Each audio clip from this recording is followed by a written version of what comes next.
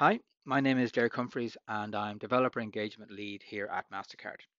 So this video is part of a series of videos around our open banking API. And there's a video already ahead of this. It should be linked in the description that shows you how to actually get configured and set up with the API, how to set up your sandbox credentials, how to authenticate against the API, how to send test transactions. So all of that will already have been done before you get to this video. This video is going to jump straight in and you can see Postman already open in front of me. And we're going to talk about a particular use case that's very prevalent around open banking, which is called account opening. So we're not just talking about bank accounts here. We're thinking about any kind of account opening process that you might want to go through, where you want to be able to identify a user is who they say they are. And in many cases, you want to be able to move funds into the account they've just opened.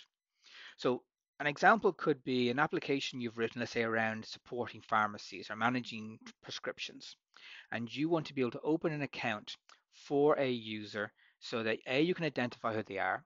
You want their address so you can actually send information to them.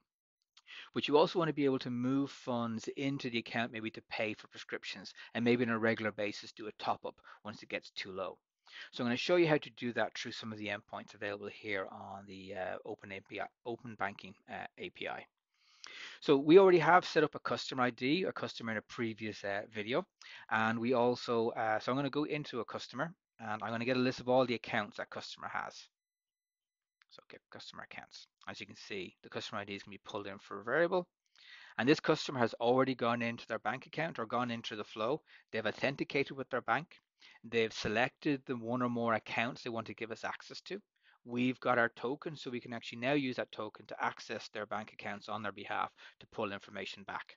There's three accounts that have been registered. There is the credit card account, there is the savings account, and there is the checking account. So I'm going to use the savings account this time. And I'm going to go into the test drive and I'm going to go account ID. Let's replace the account identifier there with our savings account. And so the next step then is we want to make sure that user is who they say they are as part of the KYC platform. So if I'm going to set up an account, I want to be able to piggyback the credentials that the bank has already verified when they set up the account for the user in the first place. So they've gone through a whole process of scanning utility bills, checking photo identification, sending emails to validate email addresses and phone numbers. So all the information they have on file for that user, for that account, can be held to be accurate. So we're going to use that by calling get account owner for this account. So the account ID that we've set up back here, and for the customer ID, we're going to get their details.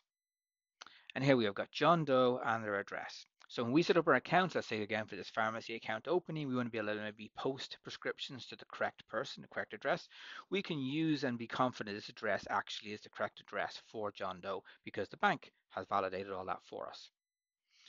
Once we have the details for setting up the account, one of the main things you want to do is be able to fund the account. So you want to make sure the customer has enough money in their accounts to be able to fund it.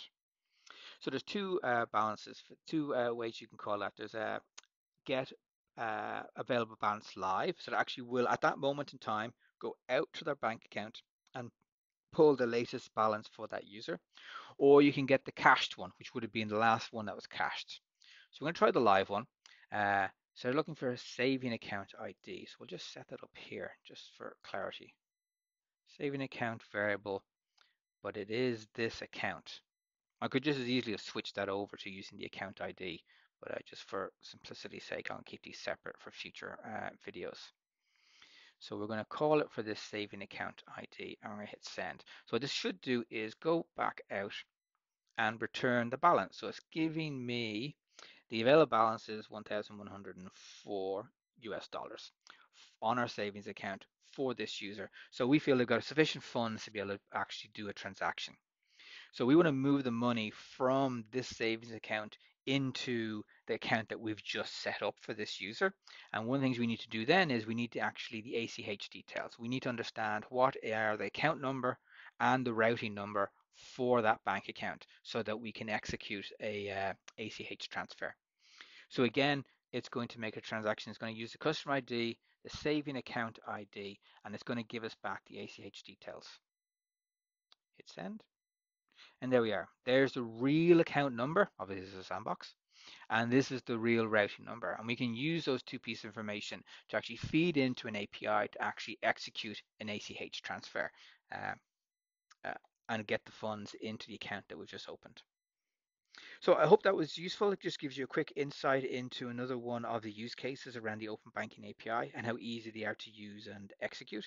There are other videos in this series from the start of how to set up everything and integrate and set up your Postman collection through to following videos that'll actually show you how to do this in Python as well as Java. So I thank you again for your time. Goodbye.